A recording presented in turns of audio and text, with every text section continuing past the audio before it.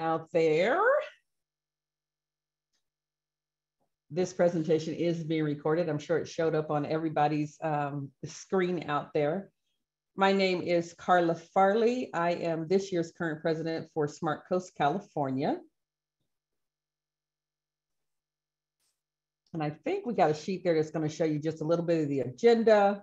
Most importantly, if you aren't familiar with the terms, and I love this that she put this on the side there, the quick acronym key.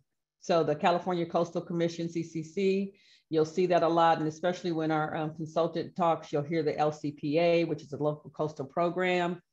Amendments, of course, SCCa, Smart Coast California, and then the SLR for sea level rise.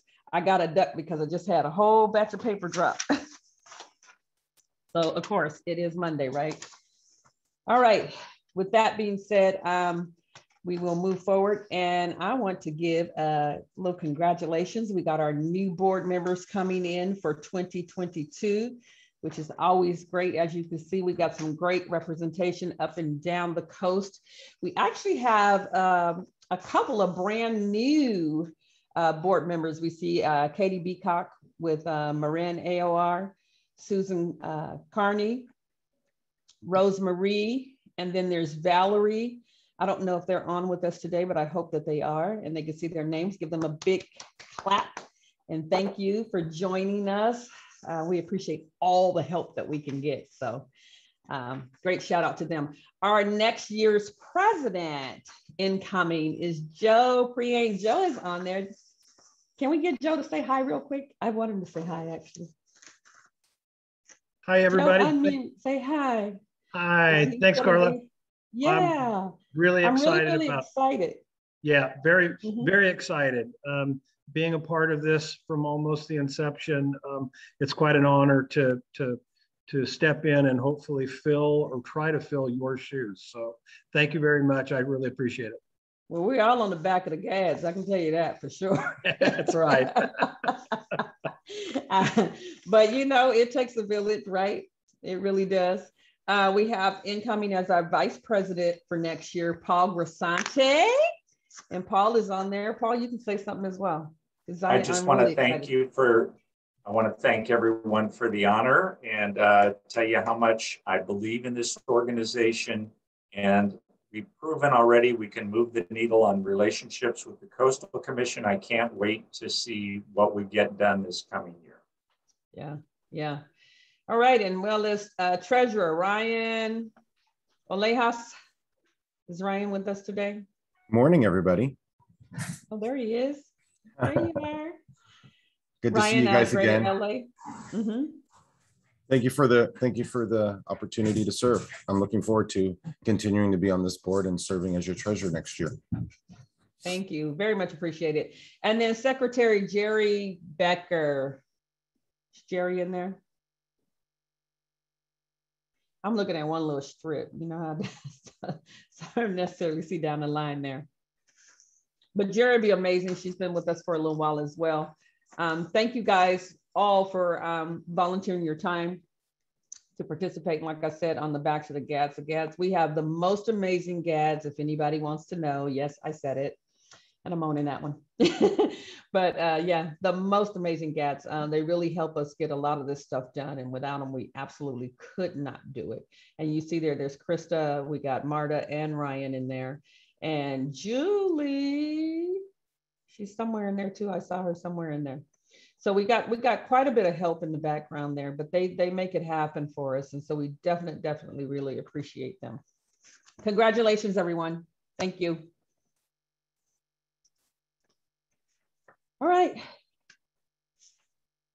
We're on policy update. As you can see, I don't know if you've had an opportunity to go on our website, all that good stuff.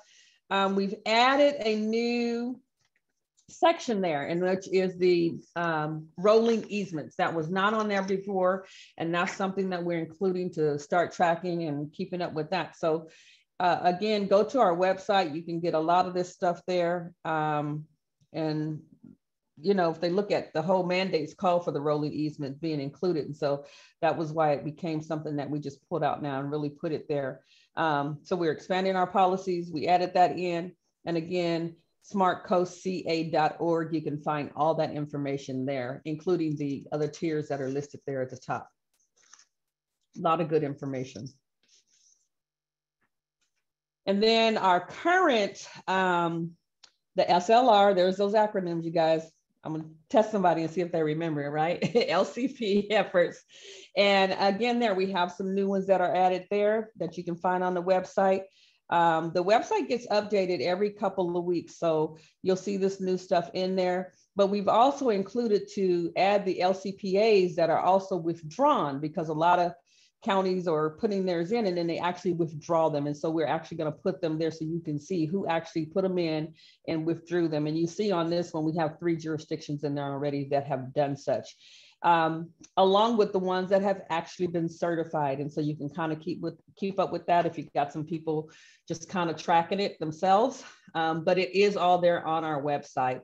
Again, it takes a lot of great work to keep this stuff up and keep it prioritized and have that information available for you guys.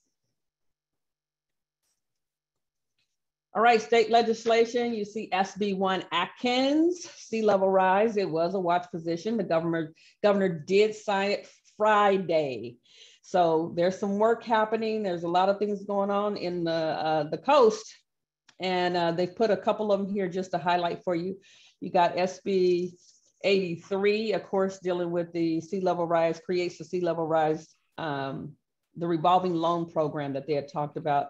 And that is a watch position. I know CAR was watching it as well. I think there's another one that's a counterpart that was actually looking to be adopted, or probably has so already, which will probably take over what SB 83 does. But right now it is in a watch position. Please make note, if anybody wants to know what we are not in favor of, SB 433, Allen.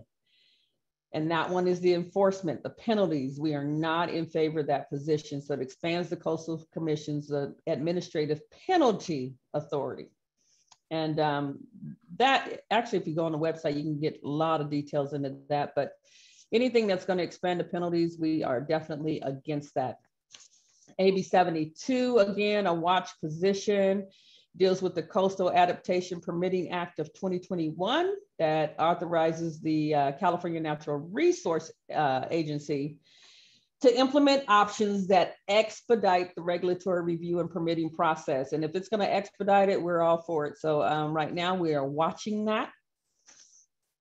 And you guys can take note of that. And again, you'll be able to find those. And then the 2-year bill on state legislation, you got SB 627 Bates, which deals with the coastal erosion, the ability to install shoreline protective devices in the process of that. And of course, if we are able to do that, we would be supporting that, right?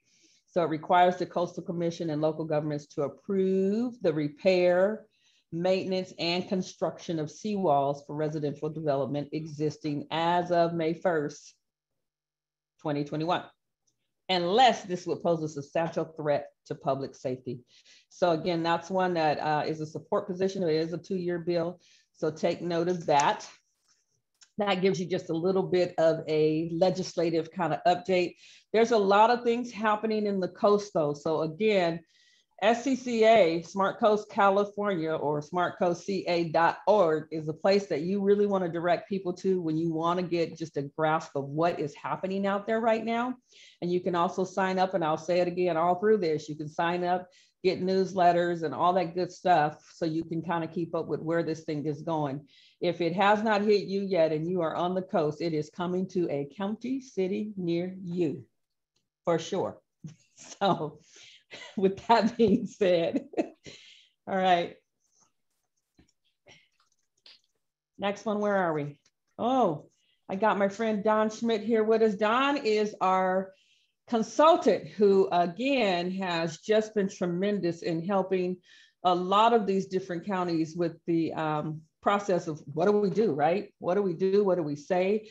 And trying to keep us all in that one band, one sound kind of a thing. And that's what we've been doing up and down the coast of California, and getting everybody to understand exactly what their real rights were, how they needed to respond for it, and what were the trigger words and the things we needed to look at. And so Don and his company, Smith & Associates, have been really, really good with that with us, and they've been helping us out, and I'm going to let him take it from here. But remember those acronyms, because he's going to go through them real quick. He knows all this stuff, right? Hold your questions until the end, because we'll have a question period for him now. All right. Don, are you there? Good morning. I am here. Sound check, everybody hear me?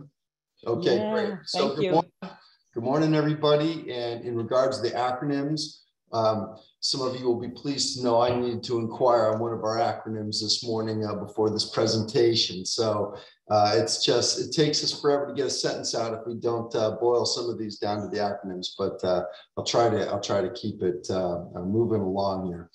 Next slide, please. So we've been out and about. We're kind of an out and about organization increasingly.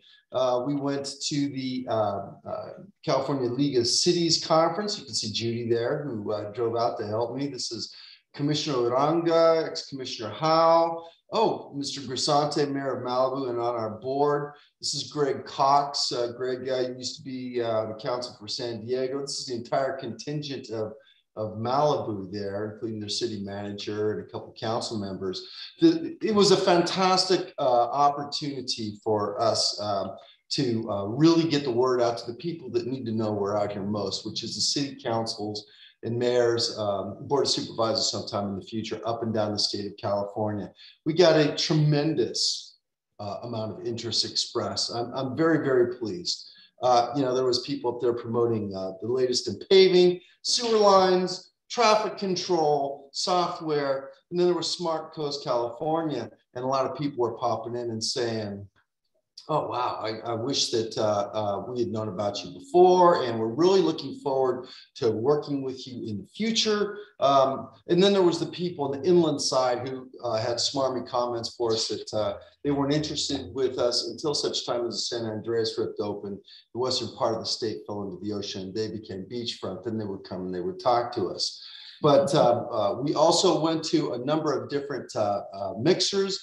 We went and had a number of different meetings. I met also, not shown the photographs here, with Chair Steve Padilla, excuse me, of the Coastal Commission. We went to a number of different workshops. It was quite a successful couple of days up there in Sacramento. Next slide, please. Oh, I lost my slideshow. Okay, there we go. So the networking opportunities, you can see some of the different organizations and cities and such that we met with here.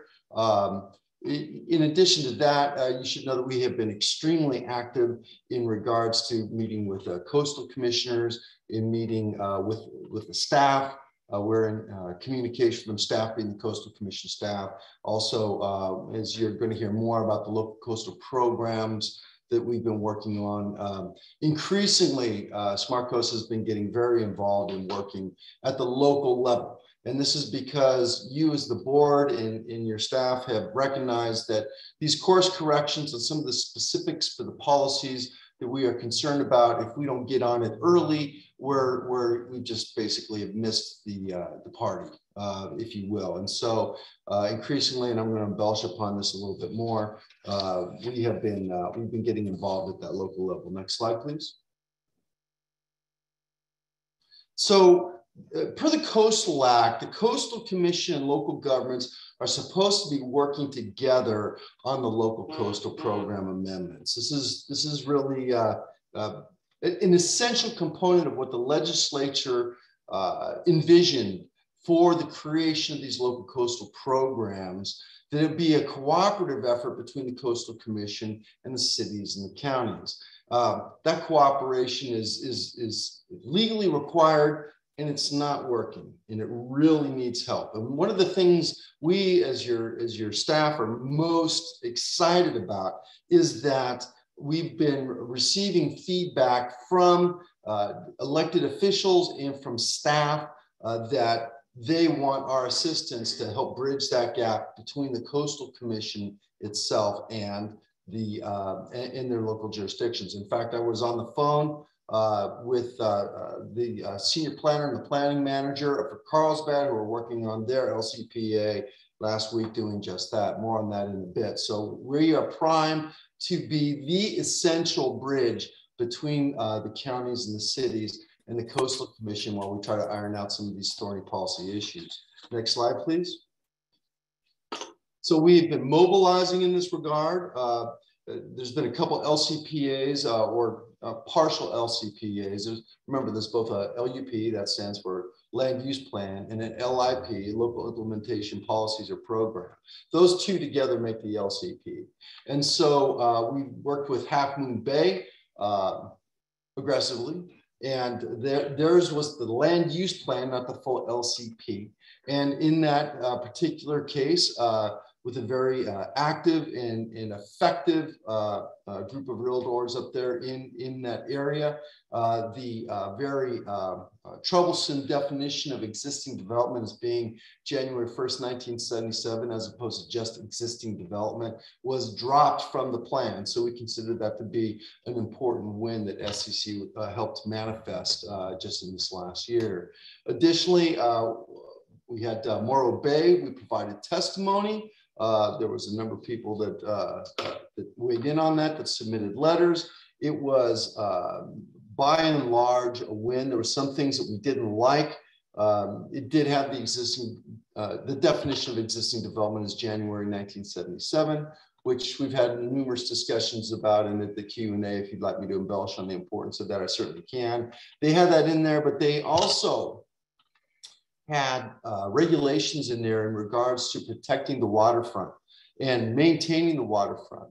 And now remember, that's hugely important because what certain organizations that don't necessarily see eye to eye with us and certain commissioners, perhaps also coastal commissioners, want to see is nothing but manage a treat. And it has been the official policy of the SCCa board that there's places where manage a treat is appropriate and other places where it most certainly is not. And the fact that Morro Bay specified that in their waterfront area, their critical tourist and commercial area, they were not going to engage in manage a treat, but they would take steps to increase the height of protection devices, bulkheads, infrastructure, things of that nature, was a very important concession that there's just places in these coastal communities where there should not be managed retreat. They also had tiered responses policies in that, which we were very happy to see because that, of course, is one of the policies that the board of SCCa has adopted. And they had language in there which addressed the takings issue. Should the local jurisdiction engage in any sort of regulation which would result in a taking of private property, then the government needs to pay for that. All in all, a pretty good act on Morro Bay. San Clemente had submitted amendments which had a lot of really good information. They were absolutely just tigers in regards to fighting and sticking to their position as it pertains to the definition of existing development. They cited previous legal actions. They've cited the previous attempts to change that definition in the Coastal Act itself. In fact, their letter that they submitted to the commission was probably one of the best, which is in circulation in the state of California. But when they saw the suggested modifications to their action that the staff was proposing, they withdrew their application. They did not have the hearing in front of the Coastal Commission, which is a pattern that you're about to hear more on. Next is Del Mar, which has a fantastic mayor down there, Terry Gasserlin, who's been instrumental in regards to working on these issues, and we see as is probably a very strong ally for us. They also had a very good local coastal program amendment. Del Mar recognized that if they did manage retreat on the southern portion of the city, pursuant to their vulnerability maps, that literally almost half of their city, of their community, would cease to exist should sea level rises manifest. And this is due to their geomorphology and the fact they have high ground facing the ocean. And if that was allowed to wash away and the homes were condemned in that area, it would inundate the entire hinterland areas back behind there. Interestingly, and this was before SCC weighed in, although I had some conversations with people down there several years past. The city was originally moving in the direction that was pretty supportive of the positions that the Coastal Commission wanted to take. But when their constituents became educated and realized what the implications were, the old proverbial pitchforks and torches started to be gathered up, and the council realized this was political suicide for them. And they started taking a harder look and realized they did not necessarily need to just follow the party line. However, when they saw the staff report and what the suggested modifications were, Del Mar also packed up their LCPA and put it in the briefcase and left. Before there was a hearing in front of the Coastal Commission, they just left. And this is both an opportunity and a problem for SCC, which I will embellish upon in a little bit. And next we have the Santa Barbara County's LCPA. Some of your senior staff have just amazing connections, Krista, in the county of Santa Barbara, I must say. And there was a lot of good things in regards to this proposed local coastal program amendment as well. It was years worth of work. We supported the county's LCPA. We activated a CFA. See, I needed to ask what this acronym was. That's a call for action. We had 125 letters which were sent to the Coastal Commission on this.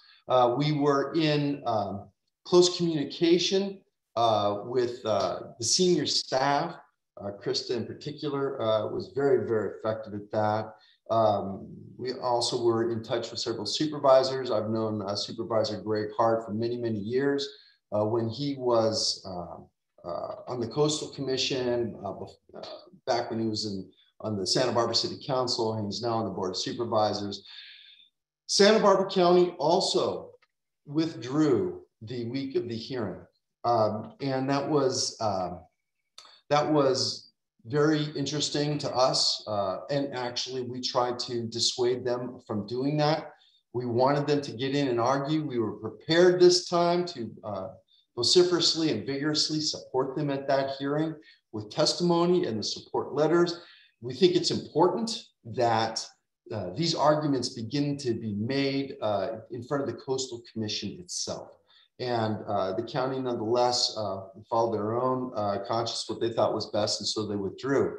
You should know that the coastal staff and the commissioners were very taken aback by this. Jack Ainsworth, the executive director, who's a good man. He, at the beginning of the hearing on the first day, spent close to 10 minutes admonishing the county of Santa Barbara for withdrawing it being a waste of resources, that the staff, the coastal staff's job was to interpret the law as they saw and make recommendations to the commission, and it was the local jurisdiction's responsibility to make their arguments, and people shouldn't just withdraw. It was, there was a number of commissioners that echoed that sentiment from the executive director, but interestingly, Commissioner Megan Harmon from Santa Barbara area, who replaced Eric Howell on the commission, and shows great promise for being extremely intelligent and balanced. She didn't think it was appropriate that the county of Santa Barbara be beat up on this.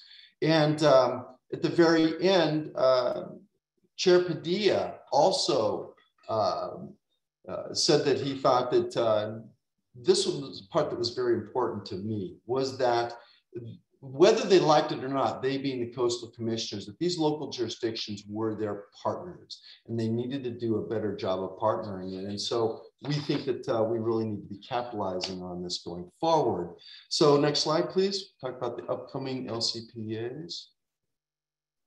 So we have Carlsbad, which is coming up. There's a public hearing on October 12th. We had a great conversation, as I mentioned before, with the senior planner and the planning manager. I believe that was on Thursday, and Ryan of your staff facilitated that call, and appreciate it very much. One of my senior planners, special project managers, and I were on that call. We let them know that we are here to support them, SCC, and that they have allies, that there are other communities which are prepared to support them on that. And we think that that was something that was they appreciated hearing. We also got down in very great detail on the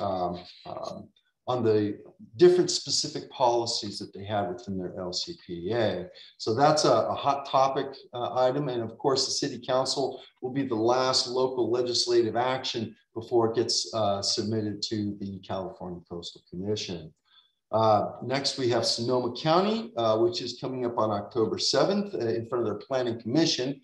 That will be a review and recommendations to go to the Board of Supervisors.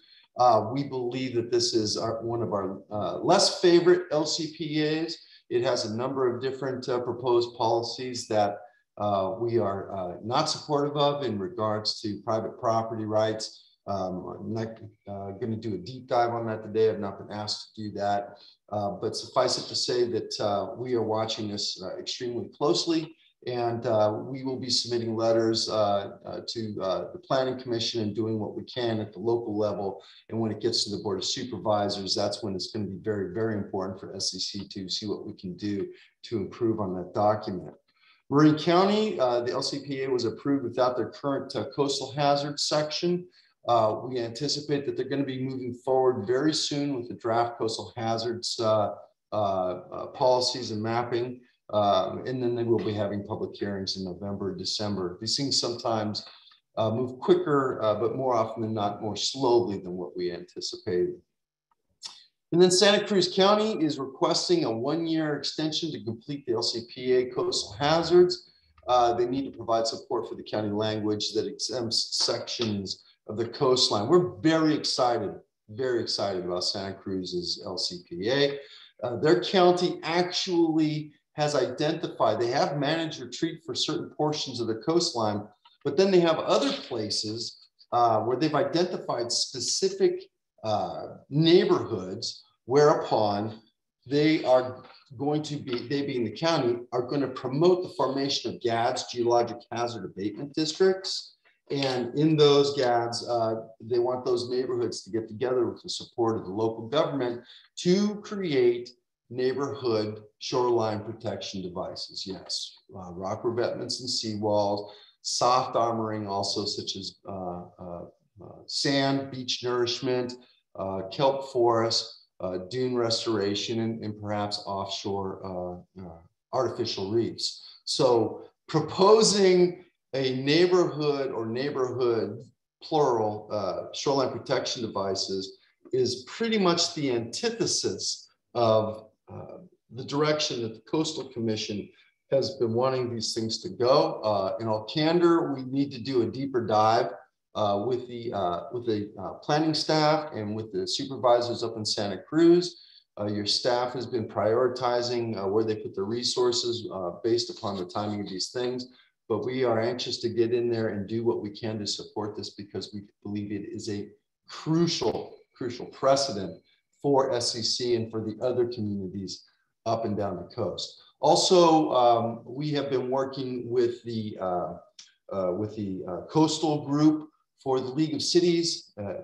We've talked to Eric, City of Santa Barbara Council. We had a great conversation with him. We also had several meetings. I personally had several meetings with Ed Wedge, the mayor of Pismo Beach, who chairs the group.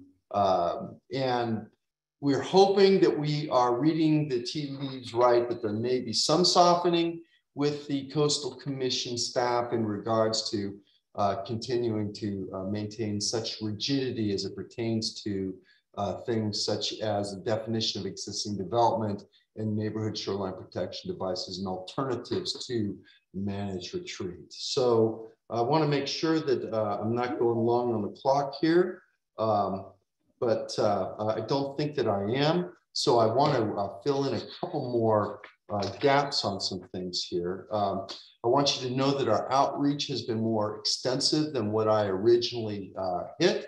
Your staff and certain board members, we've met with Congressmember Julia Brownlee. We've met with Assembly Member Jackie Irwin.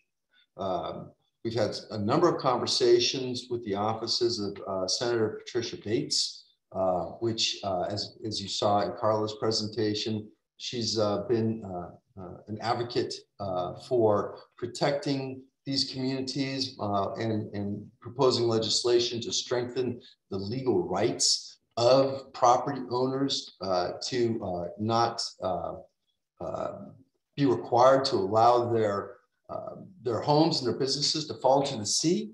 I want to relay to you that when I attended at the League of Cities and was sitting with Mayor Grisanti, and they had 3 speakers. There was Ed, of course, who was reporting on his liaison work directly with the two coastal commissioners, Commissioner Groom and Mike. And then they had an attorney from Watson Gershon, I believe it was, who was talking about legal precedent issues as it pertains to this issue of sea level rise and managed retreat. And so I had a little something to say on the topics that were being raised. Very telling to me was the attorney for Watson Gershon, and I asked him what he thought about Article 1, Section 1 of the California Constitution, which specifies that the protection of private property is an inalienable right.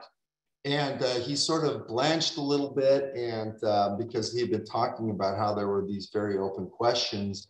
And that he thought that the litigation might break the way of the inevitable litigation might break the way of the Coastal Commission. But when asked that question, he said, well, that's a very good question.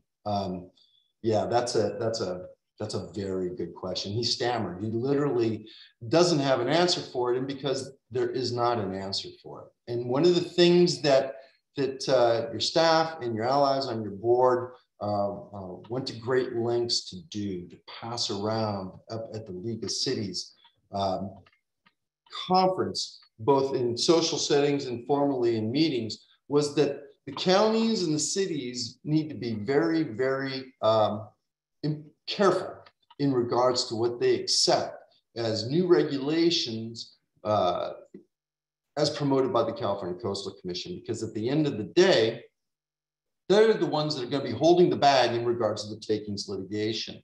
And when their attorney tried to assert that that wasn't necessarily clear, people in the audience started asking me a couple questions in regards to this, and I told them, no, it's actually very, very clear, because when an LCP is adopted and those regulations are implemented at the local level and a permit is denied for a shoreline protection device, it stops there.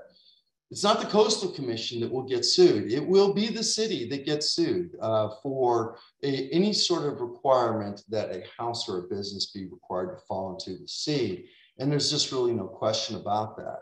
And I think that we are getting people's attention on councils, and I expect we will on the Board of Supervisors as well, when these billions, and that's billions with a capital B, when the checks and the bills start coming due on this, they're the ones that are going to be left holding the bag, and they literally do not have the money. And I just want to report to you that there was a tremendous amount of interest in questions and in conversations up at the League Conference in regards to that.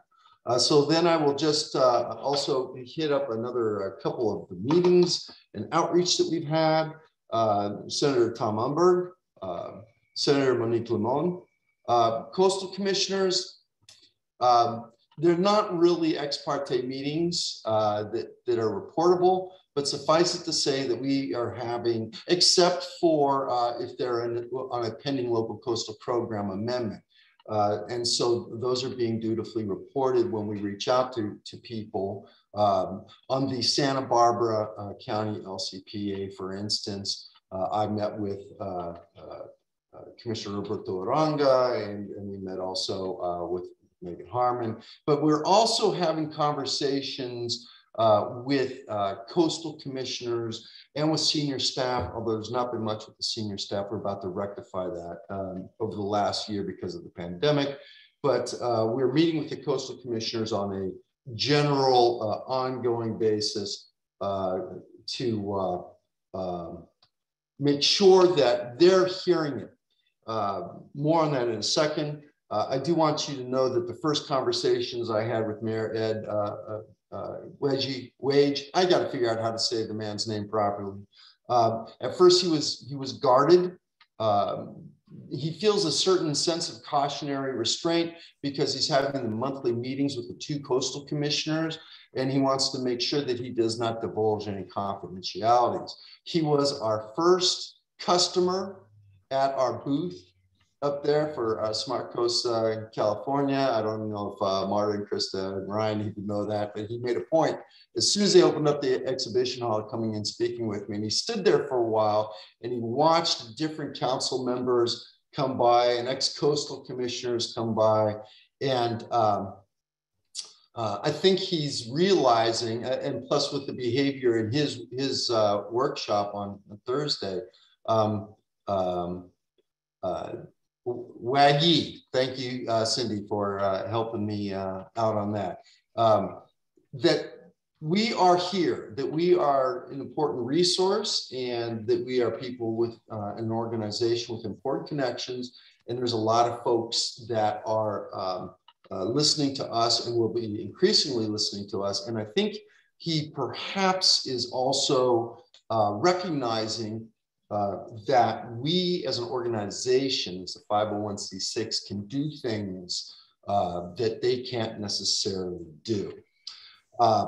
And then I think I already relayed to you that we spoke with Councilman Eric Friedman, who Krista set that up, and the call started off with him being politely listening and such. And then as we started to get into the substantive meat and potatoes, he started paying a lot more attention. And I think he realized that we weren't just a group that was frivolously complaining about stuff, that this was a very substantive organization. I liked him very much. I think he's somebody we're going to enjoy working with. I'll talk to you in probably about 20 minutes. Okay. And thank you, Sue. And then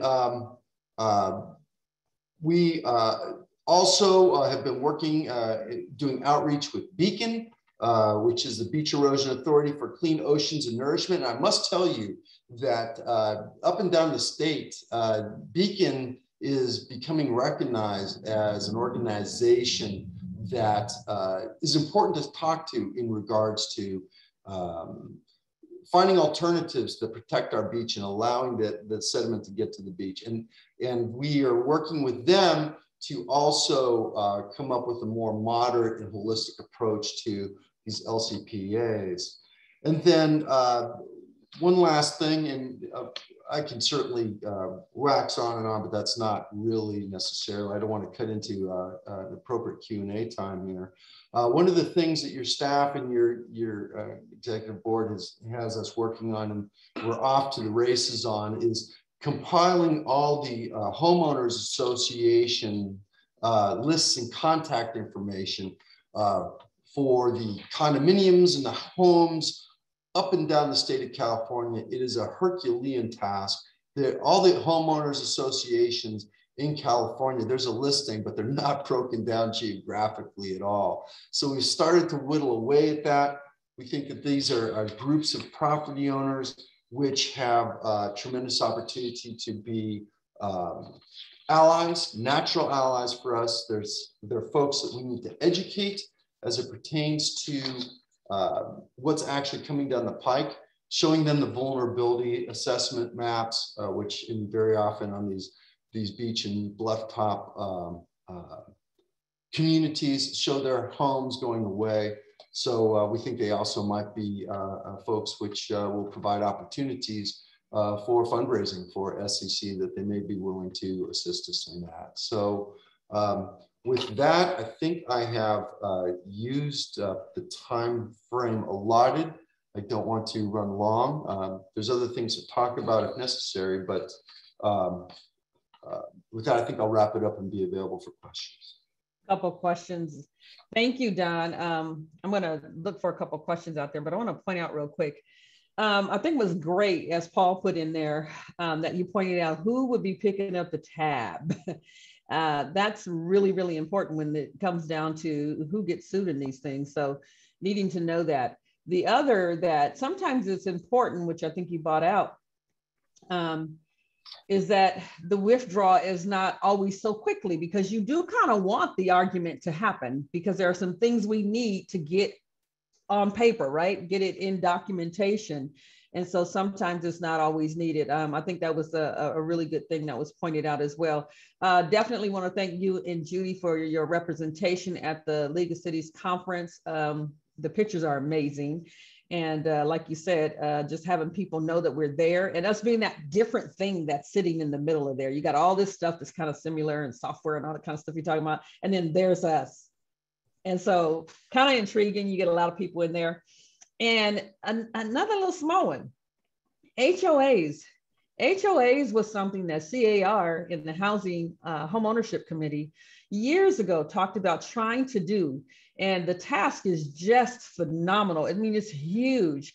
And so a lot of people don't know that they tried to tackle that once before and could not get that, and definitely would not get it to the place that we're talking about when you go into different regions even. And so it is quite a huge task, but when that ever gets done, it will be a tremendous resource to many, many people for years to come, actually. With that being said, I know Krista and them are probably filtering through the chat to see if anybody has any questions. You want to go ahead, Krista, if you see anything in there? Sure, but before we get through to the chat, Carla, do you want to just finish up the last couple slides that you have? Oh, for the questions for Don, though? Do we want to just have all questions at the end? We can do that. Well, yeah, Don's right there, because mine kind of closes out. Okay, so we do have a couple of questions. Excuse me. So the first one that we have is, if and how Smart Coast is aware of or dealing with FEMA's new floodplain mapping, which is affecting people who want to remodel or tear down, rebuild along the beach. Well, we're certainly aware of it, but we need to differentiate something here. FEMA, another acronym, a Federal Emergency Management Agency, they are the ones that do nationwide the flood mapping for flood hazards. And very often people think about that along the lines of the floodplains of the Mississippi, or even in a lot of your communities. You might be surprised how some of the drainages out there, they show a 100-year flood is looking like the Missouri River, truly. Now, what a lot of people are not necessarily aware of is they also have flood maps with different zones along the coastline for storm events, storm surges, king tides, a hurricane off of Hawaii, and how that all comes together. And with those different flood zone levels, those are very dispositive as it pertains to getting your flood insurance. And that has a huge, huge impact to a number of our constituents out there that have beach homes and homes on the bluffs. Be advised that the FEMA maps are not built upon the sea level rise mapping, which is being done by the Coastal Commission. It's an important distinction. I'm not saying SCCa doesn't have skin in the game, because you very well may. And that's a decision for you to make, because over just a couple of years ago, FEMA came back and they remapped the areas. Now, some communities were very active in regards to being involved, and some just got blindsided. For instance, Newport Beach was extremely active. They went and they sent their lobbyists to Washington, D.C. They talked to me about it. They had engineering, and so they negotiated the levels for those FEMA maps. Other communities, such as Malibu, we alerted them to it, we being Don Schmidt's, not SCCa, and some coastal engineers, pretty late in the game, got everybody's attention. They started working on it. And the mapping is, you'd think it would all be basic and simple and mathematical, but it's not. There's places on the coastline where just because of the data points right next to each other, one property owner is shown as being 30 feet underwater with a storm surge, and the other one right next to it has 2 feet of flood water. And obviously that's just physically impossible. Now, what is happening with sea level rise and the mapping is on the vulnerability assessments. One of the things that the Coastal Commission and other agencies are promoting and trying to get done, and there's a scientific basis for this, is to then do some sort of analysis on sea level rise and then put the FEMA floodplain maps, flood waves, the X and O's and A's and whatever, on top of the sea level rise. This will have dramatic impacts again in regards to the ability of our constituents to get insurance. And there's another thing that I need to look into. I was listening to the news this morning, driving into the office, and there was an announcement about the insurance agencies moving the flood insurance and fire hazard insurance in California to a risk management basis as opposed to a collective basis. I do not have a professional opinion this morning because I just heard about it on what's happening with that, but certainly if so instructed, I will dig a little bit deeper and get that to you. Well, as you can see, there's a lot going on with that.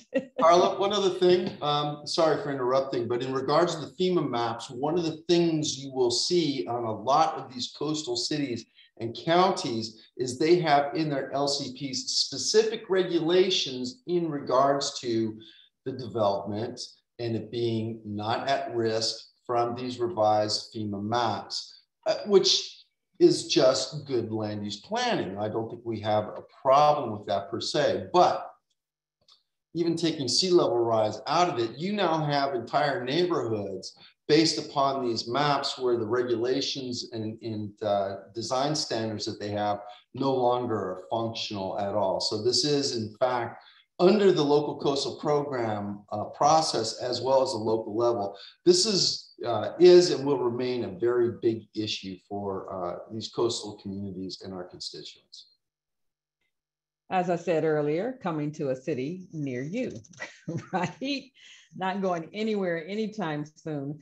But great that you're able to point out for that person with the question just how serious that is, and that the connection between and that's not. So we're on it. With that being said, I can definitely tell you all of the stuff that Don talked about. If that seems like a lot, trust me, that is just a fraction of what's been happening in Smart Coast. This stuff is nowhere near over. It just means, and we're growing, so that's a good thing, but it also means there's a whole lot of concerns when it comes to the coast. And that in itself is another problem entirely. I think Krista has this thing with, yeah, we're growing. We are growing faster and bigger than we could have ever even imagined. And while we knew that the issues were there, we just didn't know what the response would be. And I think it was just like the right timing where people came in and just were kind of, we need help. And so there's that, place where we were able to find, we can help these people. And so we've been able to touch a little bit of everywhere from the top of California on down to the end of it. With that being said, we are preparing to grow much more. So next year, growing.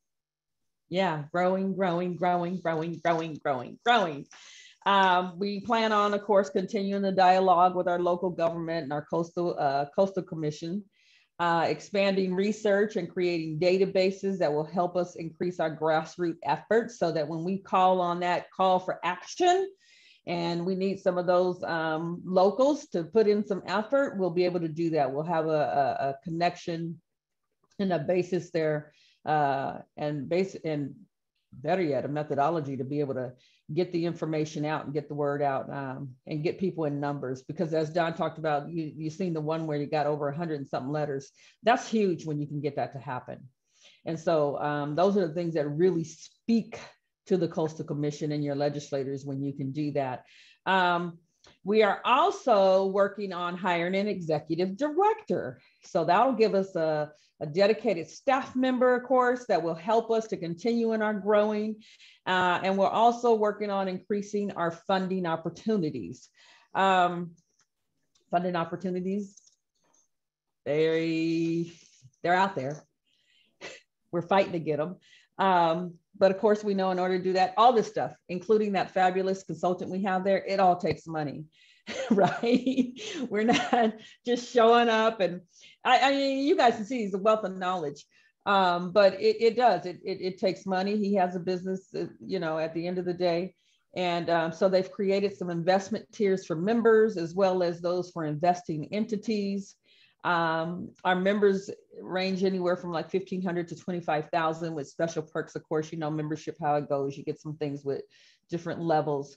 The investment entities would include some of the local coastal municipalities, HOAs that can become members and the same, stay abreast of this information, help their communities, business associations, some private businesses. So we're looking to just like touch everybody that we can, right?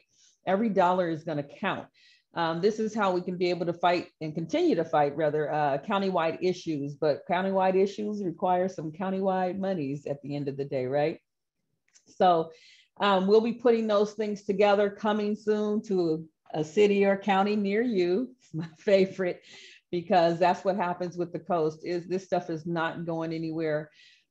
We did receive grant funding from NAR, the NAR Issues Mobilization and CAR Impact Funds this year. And so that was great. It's able to help out with our annual contributions that we get from our associations as well. And some individual members we do have that already contribute to SCCa. But no, we are still a one-of-a-kind organization and we're providing the service that is not replicated, duplicated, anything, anywhere else. We are unique. There is no one else who is doing what we are doing today. And so with that being said, we're hoping to roll all this stuff out pretty soon. You can still connect with us if you haven't seen it. I know a lot of you have been on here. We thank you for your participation and being faithful and loyal and always coming back. That helps us. It keeps us motivated and encouraged to get out here and still fight the fight. There's our QR codes and the addresses for the website, our Instagram and Facebook. You can find us there. And again, remember to sign up for the newsletters if you aren't getting them. And if there are any special things of interest, of course, if you haven't seen it or heard it, always feel free to email us. That's on the website as well. And we will definitely answer your questions. If not, we'll find it if we don't already have it. So again, thank you guys for participating. And with that being said, I don't think we have any last questions. We do have a couple more questions. Okay, go ahead. One is, can the AOR should be able to provide a list of the HOAs within their association, ? If any of your associations do have information on the HOAs, I think if you could share that with us, if you're allowed to, that would help us a lot. And we'd be able to kind of cut down some of that time and intensity on that project. And better than better than associations, because I don't know many associations who normally keep that. Not in your larger cities. I don't know, but better than that would be a good escrow officer. That's who definitely will have heads up on what HOAs are in particular regions. That would be really helpful information, and we can create something on the website to input that information, responding to one of the other questions on there. So why don't you give us a week or so, but if you can gather that information and find someone who's willing to input that to our website, that would be a huge help for us, because that's really the next outreach program we need to work on. And then I think Dawn wanted to reply to the marine sanctuary question in the chat as well, Carla. Hey, real quick on the HOA though, can we put to denote whether it is the actual HOA or if it's the managing company, the property manager, because it's two different things. And you might have both within the association. Okay, Don. Yeah, just very briefly, I'm not up on the all the gory details, Cindy, as it pertains to a marine sanctuary off the coast of Pismo. I would say a couple things in response to that. These things are very often studied, and sometimes they become real. Sometimes they get studied for years and years. And I'd be interested in hearing more about that, and we could take a quick look into it. I would also say that a couple things. Your staff and your executive board have tried to be careful about too much mission creep. There are millions of different topics that are very, very important to people up and down the coast in the real estate community.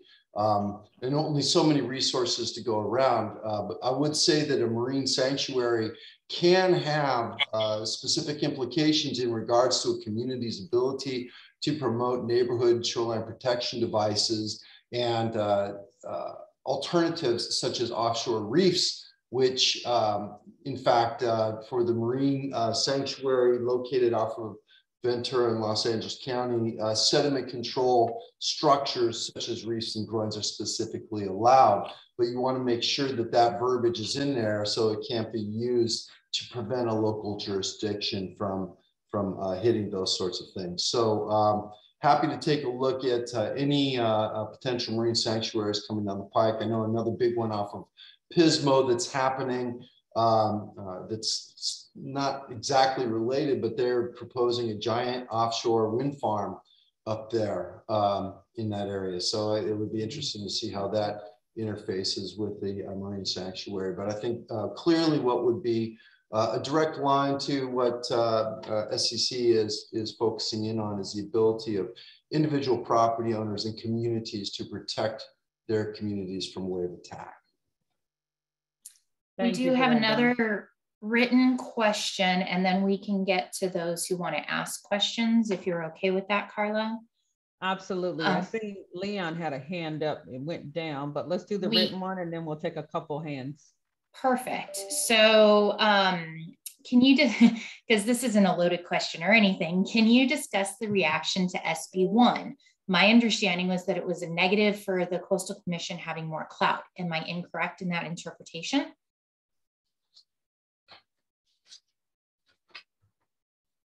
Is that for me or Carla? That was Carla's. I'm happy to speak towards it. Well, Chris could have answered that one, in fact. Well, I will leave that up to you too.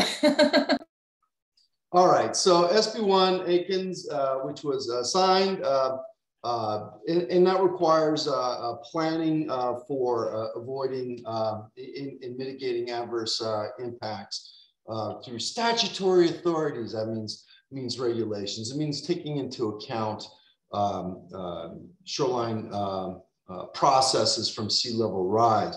I believe we had a watched position on that one. I think that the one that we opposed was SB 433, which was Senator Allen in regards to the increased penalties. We also had a watched position on SB 83, which was also Ben Allen. Ben was a very busy gentleman in this legislative section with things relating to shoreline processes, and that was to create the revolving loan program. All right. Do you see the other questions? Because I'm So one more just seems to be most important, reaching out to the HOAs so that the actual homeowners whose investment is at stake are the ones to get involved. Not clear a management company would get the importance of private property rights. Absolutely true. But I asked you to note that because a lot of individuals that will submit information don't understand that there's a property manager a lot of times and an association, that the two are different, which is why I said for us to denote which one is which. And just as you're absolutely correct. And just as a clarification, CAR was opposed to SB1. Mm-hmm. So we do have some questions that would be like to ask for live. We have Leon, and then we also have Janet Caminetti after that. Okay, Leon. Okay, well, thank you for having this. I posted a question about the formatting of how, because I live in Imperial Beach right on the border with Mexico, and we have very active community that is opposed to managed retreat, and basically because it really doesn't really apply to our area. So how do we, is there a format? I had to step away. Did you answer this already? Where is there a format, whether it's an Excel spreadsheet, or do we go to your website and put the lists of people that we have that are interested in supporting Smart Coast? We're going to be creating a form specifically for HOAs. Give us about a week for that, because we do need to put it into the system and so forth, but we'll be creating something just specifically for HOAs and hopefully be able to start gathering that information. Can I comment also on these marine sanctuaries that offshore, just a little bit what I know that from what we have, there's, if I can. Yeah, go ahead. Okay, well, experience with the marine sanctuaries are generally great idea. We're all for protecting our marine life. And the idea is to have places where there's no fishing, so that we have a baseline of reproductive areas that produce future generations.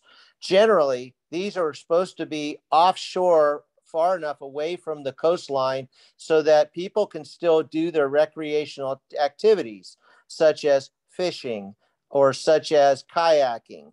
And that is because then the public can use their coastline, but the vast majority of the offshore areas are not accessible by the public. And so therefore they don't affect the public, but they still provide that service. So you'll find them like at Point Loma in San Diego. There is no access because of military work. And so they put it out there because the public can't access it by foot. And so those general guidelines are good, because if you put them on the coastline, then essentially you can't surf fish, you can't do really anything. And so those are some of the points that I've ran into regarding those sanctuaries. They're a good idea as long as they're off the coast and away so that the public can still enjoy the coastline, period. Thank you. Thank you, Leon. I think we have one other hand we're going to take. I see some people. Let's see.